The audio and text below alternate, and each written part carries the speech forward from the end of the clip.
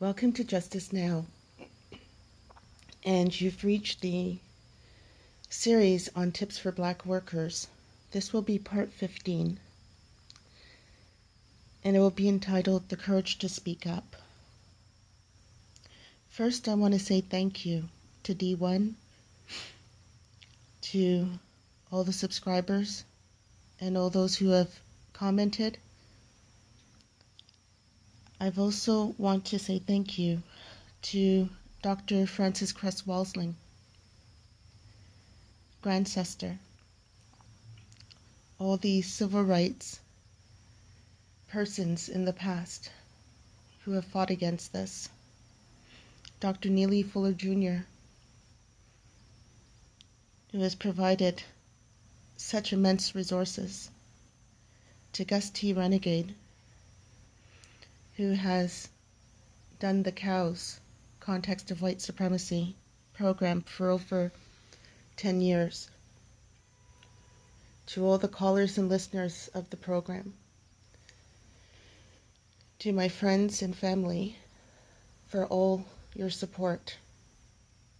I deeply thank you, because you all have given me the courage and the inspiration to speak up about this. And I would like to share this to all others who will be viewing this content, that the courage to speak up is important. Too many times we have been silenced and forced to carry burdens that are not of our doing, forced to carry a caste, literally an untouchables caste that is not of our doing, forced to live in impoverished situations that are not of our doing. The terrorism that permeates throughout all areas, all 9 areas of our lives, such as religion, sex, labor, law, and others, is very daunting. We were born into this. We did not create this chaos. But it is our duty to do what we can to dismantle this racist system. Right now I'm focusing on work, the area of labor.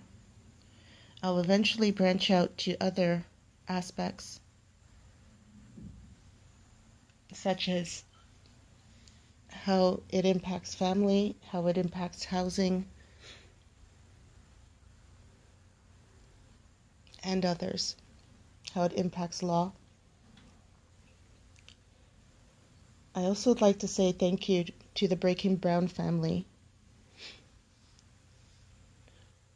with Yvette Carnell and Antonio Moore. You have all shed insight onto the day-to-day life of Black people and the impact of racism on Black workers.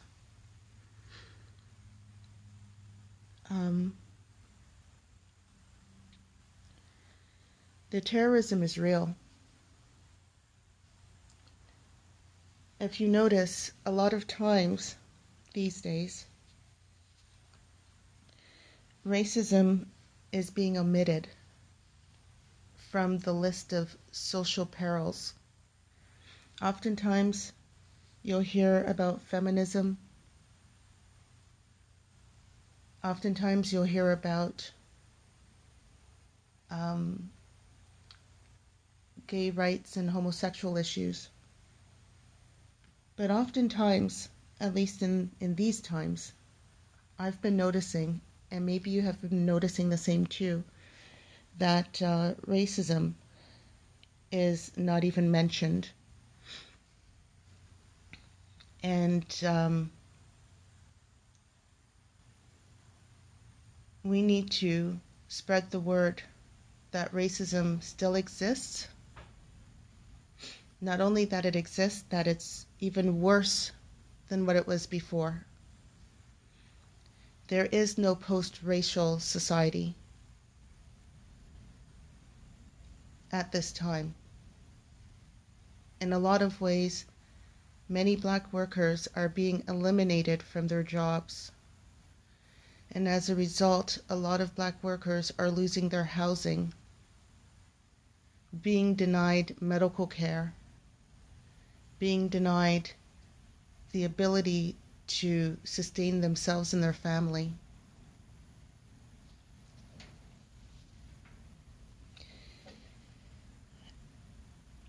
The terrorism has had a huge impact on myself and my family, on the community. But I'll talk in relation to myself at this time.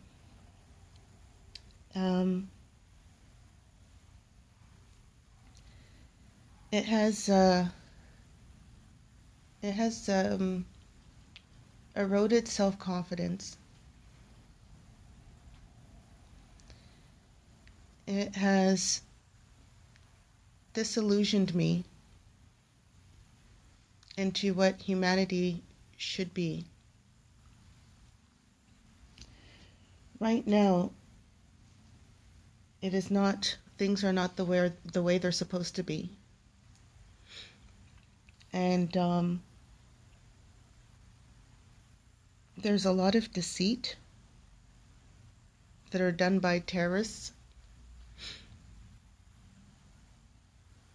suspected racists. There's a lot of deceit that's been done. And as a result, I have had my time stolen. I've had my money stolen through not being paid what I should be paid. I've had my dignity eroded, and my life has been disrupted many times due to racism. And it hurts. It not only hurts, but it causes black people their death. Be it a quick death or a slow death, it causes death.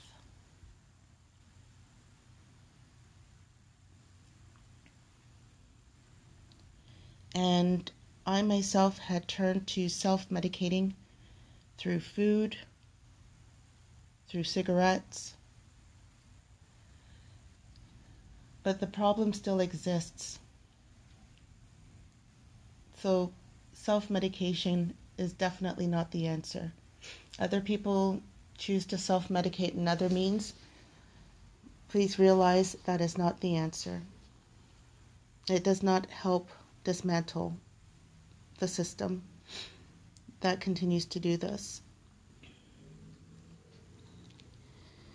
So some of the ways that I deal with it now is by knowing my rights. And I urge you to thoroughly research on knowing your rights. That's why policy and procedures are very important. It's been often discussed about on the COWS program. Knowing your policies and procedures are very important.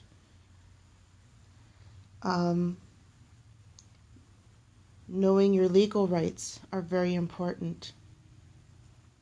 Asking questions to gather information and quadruple checking the answers that you receive, because oftentimes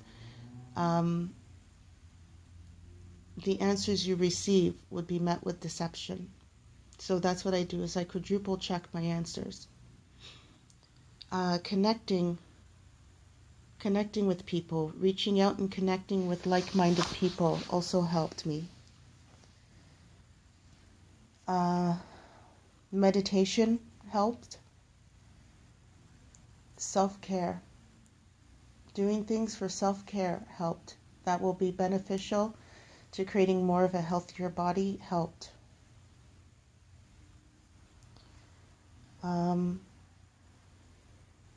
But most of all, putting a voice to what is going on, because so many times Black people are shamed into silence for things not of their doing. And it's important to speak up, followed by action. This is stuff that you cannot pray away. This is not stuff that you can smoke away. This is not stuff that you can eat away. It needs to be actions that will help get to a constructive result. And I know that in my past workplaces, you're often chastised for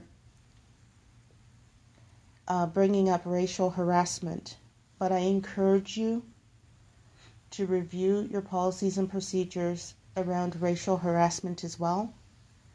And when needed, you cite that racial harassment policy. So if you're in social work and you're working with clients or their parents or other staff, and you have been met with racial terrorism, you cite the racial harassment policy. I fear that that policy will be eroded because Black workers are too scared to use that policy. Put it into your incident reports. Put it in your concerned to emails that you forward to your managers and to HR. If you're met with a customer, so those who work in customer service or those who work in the health industry, if you're met with racism, maintain your composure. But when you're writing your report, you make sure you insert the racial harassment policy. And if you need to, you state that you feel unsafe and that you defer to a higher authority within the company. Don't try to deal with it yourself. At this point, you want more people on board with you. By doing it yourself, it can easily be turned around as if you instigated the situation. And as bizarre as it is, it will be turned around that you instigated the situation. So defer to higher authority by citing that you do not feel safe in the situation. And when you're writing your report about the situation, you make sure to cite the racial harassment policy. That is another way of speaking up. These days, when you mention racism, certain people like to take it as if you have a quote-unquote chip on your shoulder. Certain people would like to turn around and make it seem as if you have insulted them. No. This racial harassment policy is designed for your protection, and you use it. Currently, at this time, there's so much fear in speaking up that you're scared to lose your job. That's why you need to prepare, and I'm going to do another video on this, designing a crisis management plan, so that you prepare for what comes as much as you can to protect yourself and your family. Thank you, and stay tuned for more videos.